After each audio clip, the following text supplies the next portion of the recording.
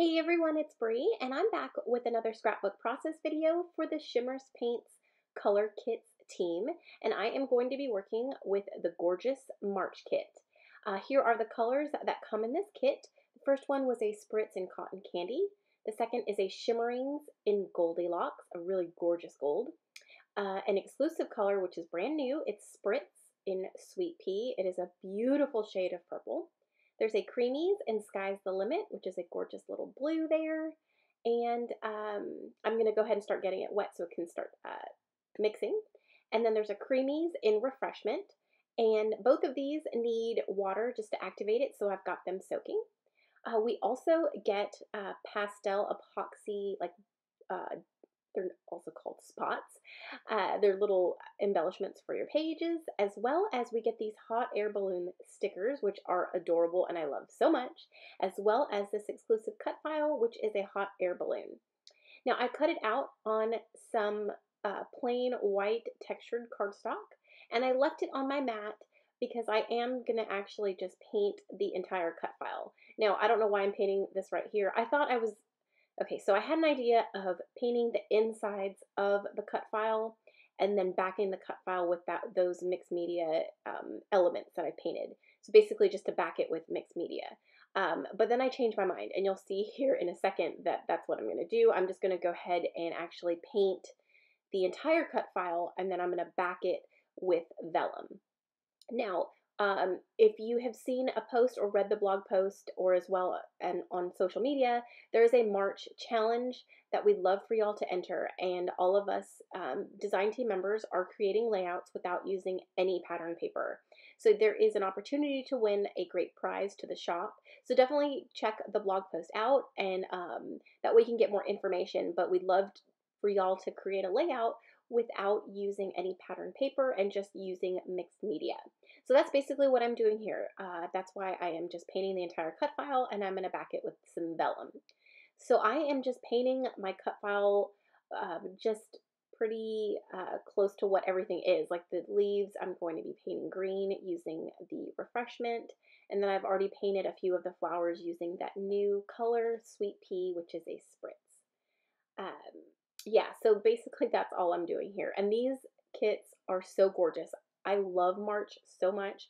There is just so many neat elements to it, like the little enamel dots, which are basically spots. And I think I showed it, but I didn't even talk about it. But you also get the Hello Sun dots, which are epoxy flares.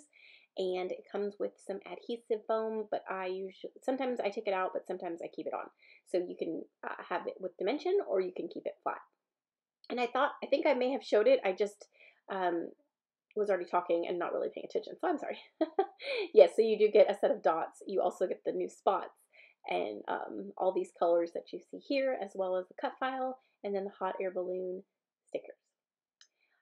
Can we talk about how pretty the Sky's the Limit Creamies color is? I've never played with this color. I absolutely love it so much. It is absolutely gorgeous. So pretty. All the colors in this kit are so soft and so just ready for spring. We're on spring break right now, but I am not a winter lover. If you know me personally, I love sunshine. I love warmth. I do not like being in the cold. And it did get pretty cold here for a while, and then it was really, really rainy and cloudy for honestly 2 months straight. It was just cloudy and just gross. So I'm ready for some sunshine. I'm ready for flowers. I'm ready to feel great. And yeah, so making this layout was so much fun. It was, I'm so ready for spring, and it was completely prepping me and making me feel like it was already spring. Okay, so I'm almost done painting my entire cut file. I do leave it on the mat. That way it does not bubble up and it doesn't warp as badly if it's still sticking to the mat. So that is a oh my gosh, helpful tip for y'all is if you are painting on a cut file, try leaving it on the mat. It doesn't ruin my silhouette mat.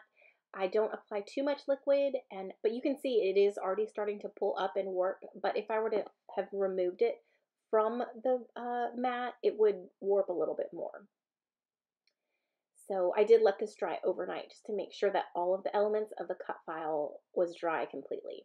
Now, if you wanted more of an intense color on your cut file or on whatever you're painting. Obviously, adding a few different coats or a few coats of the same color will make your colors more bright and intense. I wanted to stay more on the soft side, so I only applied one coat.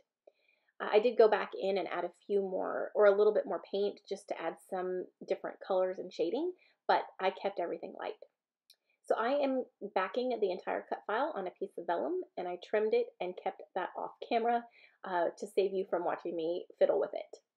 Now, I do have to say, I'm creating a new background right now. I wanted a more cotton candy, purpley kind of sky, and the first layout I created was a lot of blue, and to me, it just overshadowed the cut file and was too dark because I had painted the cut file very light.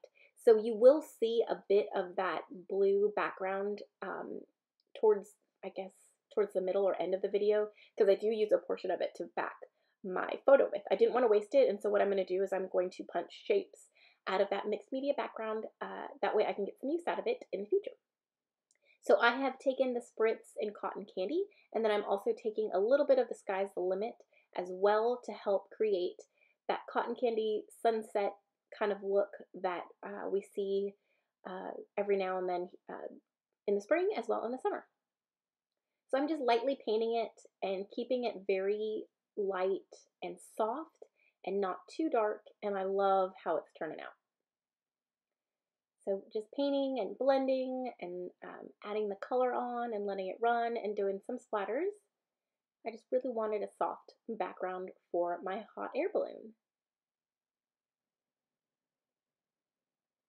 Very simple. I'm using some marshmallow basil cardstock, and I did prep it with some white gesso and let it dry. That way my colors will not be absorbed into the cardstock. I just spent a little bit of time creating this background. Cleaning off my area. I'm being real good. Oh, here's a up close look. I'm being real good at keeping my glass mat clean. All right, so there is my background, and there is my cut file on there. I love how it turned out. I am using this photo of my sons. It was on Easter. I believe this was back in 2011, maybe 12. I think it was 11. And there is my original background right there. Now, it's not like crazy dark. I don't know. I just wasn't feeling it. I did paint some clouds on there using some white acrylic paint to help kind of mute it or to tone it back down. But to me, it was still a bit too dark. And since I painted the outside of my hot air balloon, that purple, it seemed like it kind of got lost. So that's why I decided to go with the lighter background, and then went ahead and backed my photo using that mixed media background that I originally created. So I've got my dots situated around my page. I am using bits and pieces of the Paige Evans Bloom collection that I got in my Hip Kit Club kit for this month, or actually it was last month.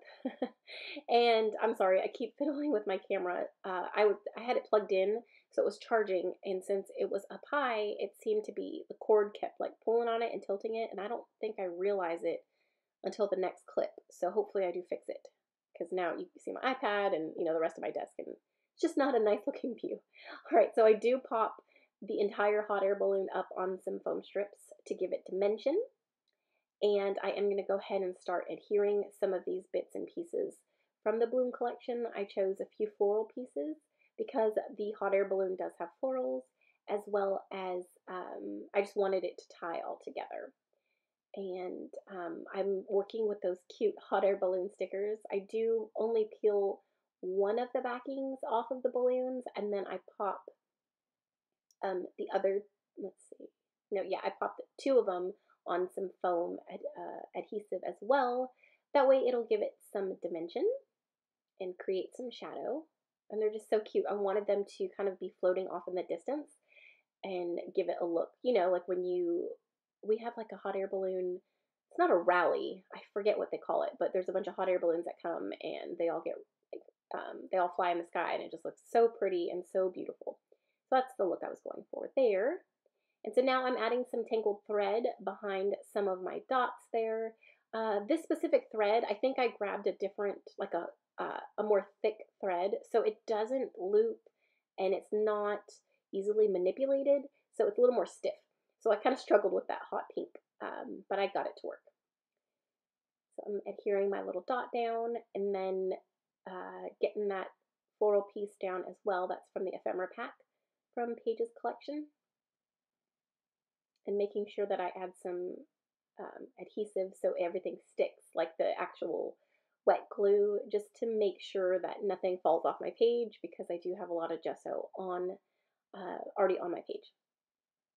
So here is some blue thread. It's probably one of my favorite threads. I just love that shade of blue, and it really matches the Sky's the Limit creamies perfectly. So I'm going to tuck that underneath the floral, and then I'm going to put one of the dots on top of that. And that one says, I think it, what did it say? Spring is in the air, because it was Easter, and I had the boys stand in front of our front door and take a little photo, and they were, I think I snapped like 10 photos, because of course they were antsy and ready to go egg hunting, and they could see some eggs in the distance, so they were ready. And it's tough. It's tough being, 3 and how old? 5, and wanting to go Easter egg hunting, and your mom just, of course, is a scrapbooker, so has to take a bunch of shots. All right, so I'm working with that 4-page sticker book from the Bloom Street collection and adding some bits here and there, tucking in some florals, and I did add that little border scalloped rainbow sticker right there. And I'm adding this sticker. It says Love Grows Here, and adding a little foam piece underneath it. That way everything's balanced. And I'm sorry if I do sound a little stuffy. I've been fighting this sinus thing for, I think I'm going on 2 weeks now, and it's just in my head, and I just can't wait to get rid of it. So I'm pulling some stickers from the 6x12 cardstock sticker sheet, and then I'm going to be applying these so cute pastel epoxy spots and getting those on my page. And I'm just showing you the shimmer and how my hot air balloon looks. I had so much fun creating this page. I love it so much. But look at all that shimmer. So, so pretty. And let's see, working on my title, I'm pulling some of these phrase stickers from Pink Fresh Studio, and I'm always forgetting what collection this is called. I did want to put favorite moment, so I used fave, and then moment was too big, so I just chose a white alpha from the, I think it's Super Cool collection, and I'm adding a few splatters from, I think that was Sweet Pea, the new color in the kit. I added some of those splatters, and then I think that's it. I don't think I add anything else. I think I'm thinking about it. I think I add the Goldilocks shimmerings as well, which is very similar to the gold Heidi Swap color shine. Yep, but that's it. Stay tuned for the final layout. Don't forget to add my name in the notes or comment section of your next order, and you'll receive a little freebie. Here are some up-close shots. Thanks again so much for joining me today. I appreciate your comments and your likes, and don't forget to subscribe, and we'll see you in the next one. Bye.